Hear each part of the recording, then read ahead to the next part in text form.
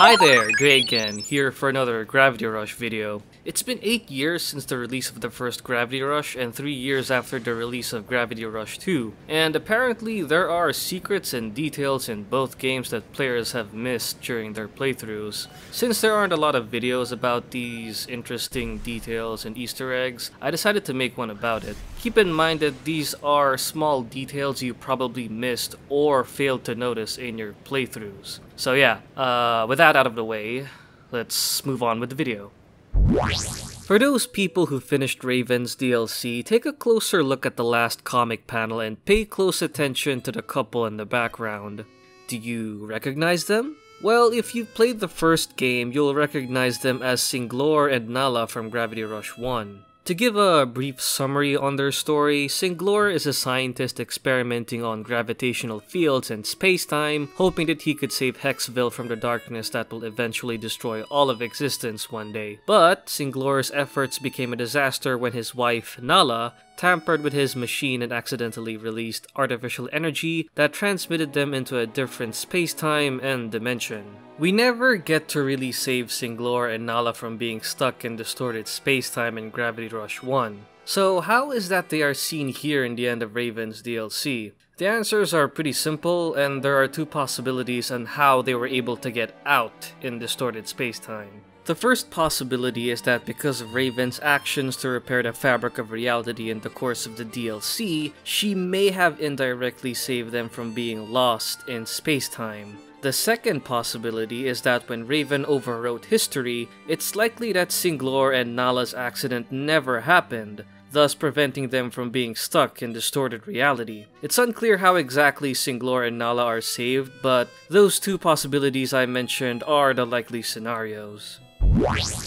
Did you know you can actually touch Cat in Gravity Rush 1? In the original PS Vita version, you can touch Cat by tapping the screen of the PS Vita. In the PS4 version, tapping the touchpad will cause Cat to jolt and feel anxious as if someone is actually poking her. Sadly, this is no longer possible in Gravity Rush 2 since the touchpad is now used for switching gravity styles.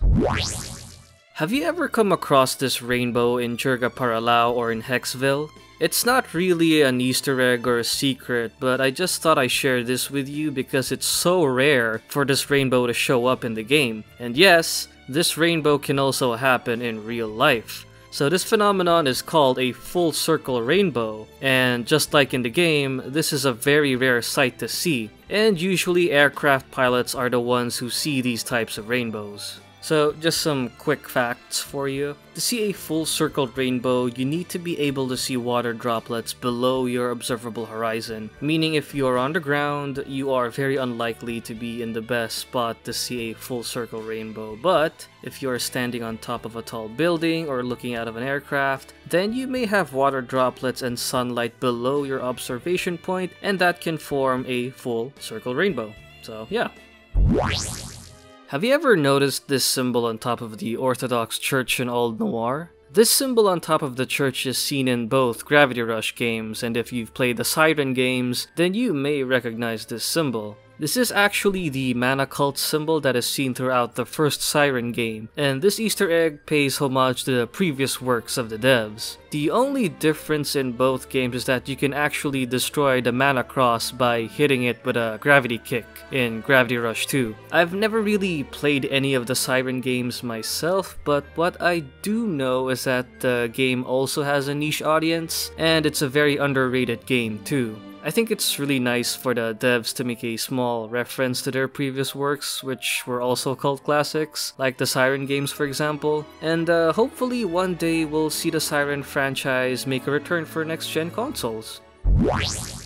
Since we're already at the church, did you know you can ring the church bell using a stasis field, or just by simply kicking it in Gravity Rush 2? You can also ring another bell located on top of Ventacenter's clock tower by performing a gravity kick. Again, it's not much, but maybe that is something you missed while playing the game.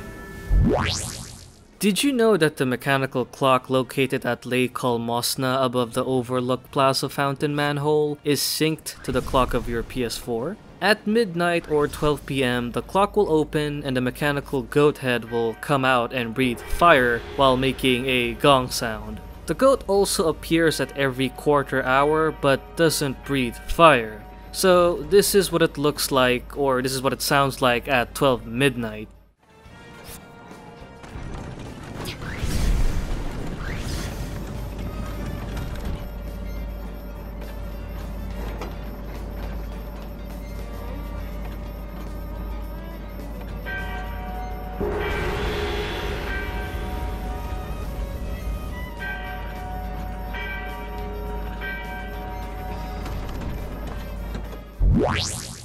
Okay, this event is actually a pretty rare sight to see in the game. Thankfully, I was able to find footage from another YouTuber called Allura White. Occasionally, fireworks will be set off in the pleajeune, or the entertainment district near where the Ferris wheel is at. You can also see groups of people behind the Ferris wheel setting up fireworks and launching them to the air. If you attempt to shift towards the fireworks explosion, Kat will stop and cry out as if she's taking damage, but no damage will actually be taken. This event is so rare that it's unknown how to exactly trigger it, so to Allura White, who was able to get footage of this, you're a time saver and you deserve some love from the community. I'll leave a link to his video down in the description. You probably know this already, but doing certain emotes to NPCs in the game will elicit your reaction, but did you know that greeting a Grigo will greet you back by blinking twice? I included that in the video because I think it's pretty cute, and it's nice that even the non-human NPCs can respond to your gestures. Did you know that the relaxed gesture has two variations? The relaxed gesture is also the only gesture with an animation dependent on the outfit that Kat is wearing. So it means if Kat is wearing anything with a skirt, she will stand and stretch, but if you are wearing an outfit without a skirt, you'll get the standard sitting animation for the gesture.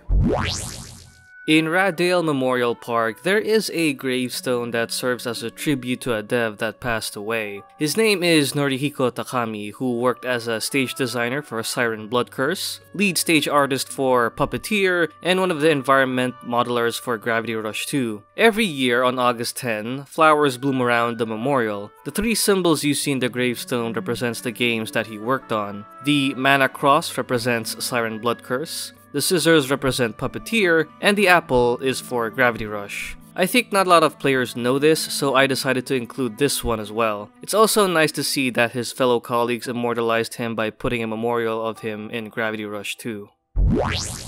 I'm not sure how many of you ever used the Breeder Talisman, but did you know that when you equip it, not only will dogs follow you around, but they will also face the direction where you point your finger at by using the point up gesture. It's not much, but that could be something you may have missed in the game.